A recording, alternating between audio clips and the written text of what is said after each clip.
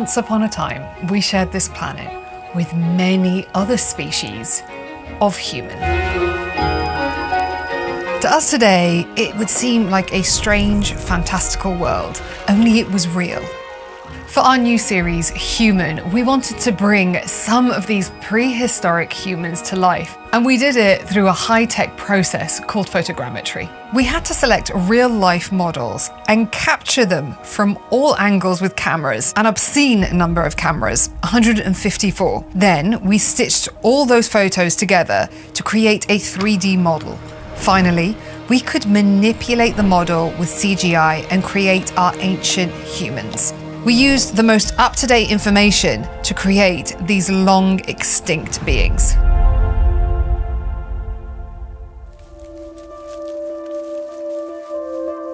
Imagine being famous for standing upright on two legs. Well, that's the claim to glory of Homo erectus, Latin for upright human. Only embarrassingly, they weren't the first ones to do it. Bipedalism actually evolved earlier, like millions of years earlier. Only to start with, it was a combination. They were sometimes walking upright and other times they were still up in the trees. So what makes Homo erectus so special? Well, they were the first human species to leave Africa and possibly the first to control fire.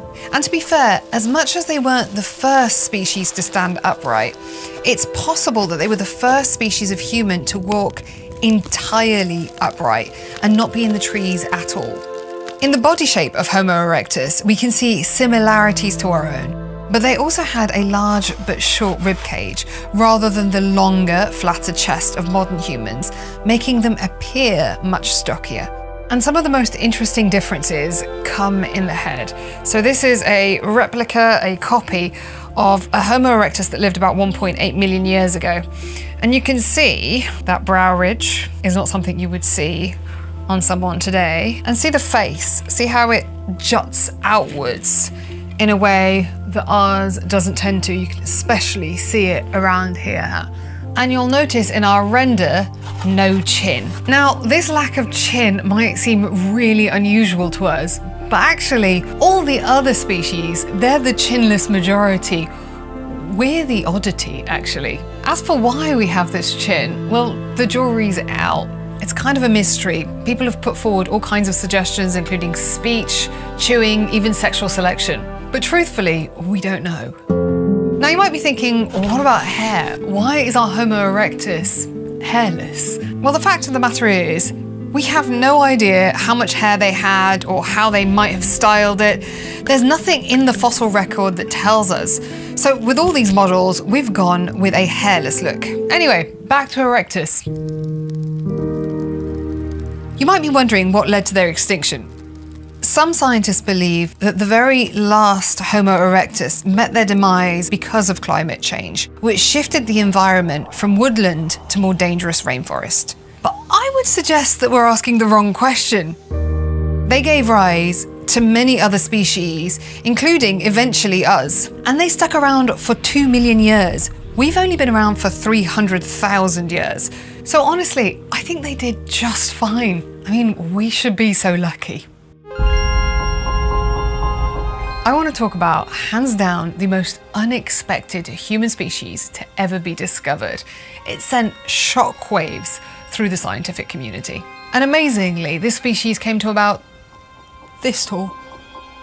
Now, you might not be familiar with Homo floresiensis, but you're probably familiar with the nickname. These people were so fantastical that we named them after Lord of the Rings, hobbits. And their discovery was a fascinating tale in of itself.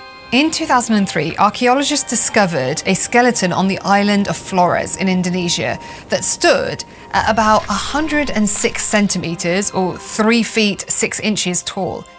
They initially believed this belonged to a modern human child, but upon further investigation, they realized that the skull contained fully developed and erupted wisdom teeth.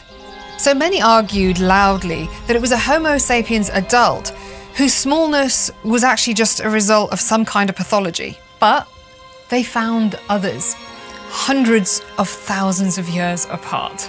Scientists came to the conclusion that Bilbo Baggins, or in our case Mrs. Bilbo Baggins here, was in fact an entirely separate species of archaic human.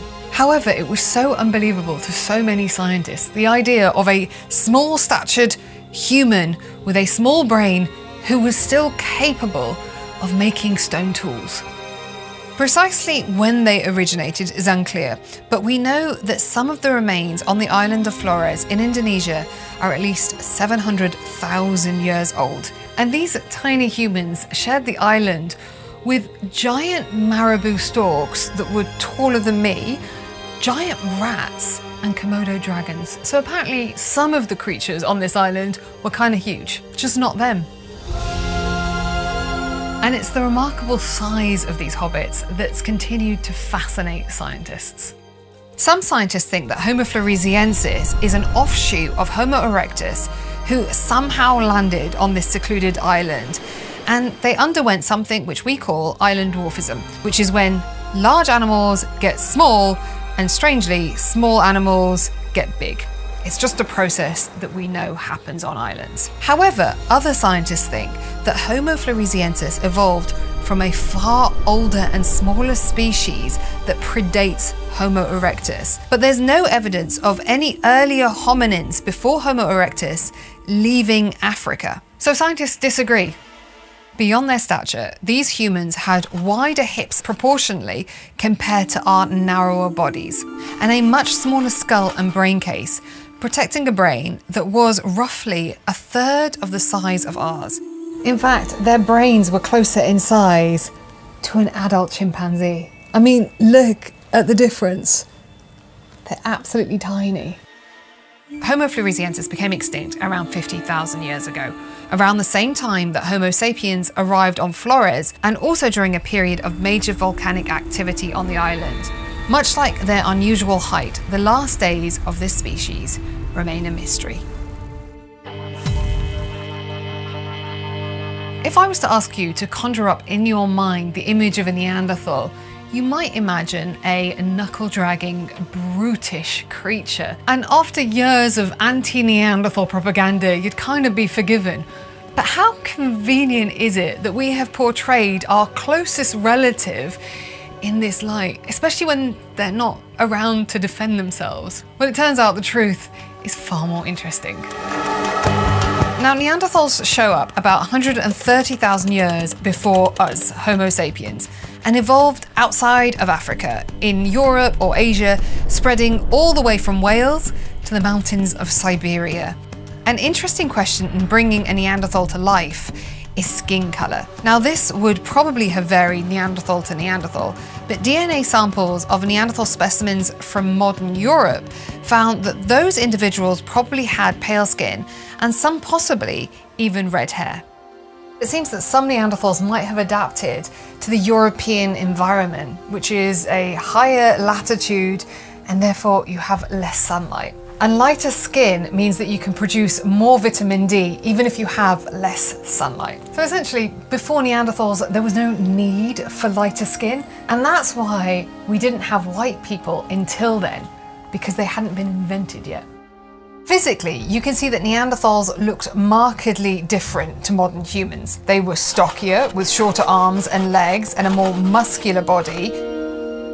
You can see we enlarged the nose of our model. This is because Neanderthals adapted to their colder environment and needed a wider nose to regulate the cold, dry Ice Age air. As for the skull, well, their brain size was similar to ours. So what does that tell us about Neanderthal smarts? Obviously, they definitely didn't achieve as much as Homo sapiens. They didn't write or paint the Mona Lisa, or for that matter, create catastrophic global weather conditions. But they were definitely smarter than we used to think. They crafted tools, cooked with fire, decorated objects that may have been used as jewelry, and some may have even buried their dead.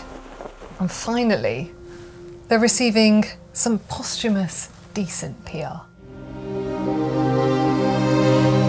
Visualizing these species up close reminds us of a stark fact. It was only 300,000 years ago that at least 6 species of human occupied this planet. Folks, we were not alone. And while other species interbred with our own, only we, Homo sapiens, remain. Surviving on planet Earth has long been an arduous challenge, and 99.9% of species that have ever lived are now extinct. And these lost ancestors and relatives are a reminder that we Homo sapiens shouldn't forget just how fragile life on this planet can be.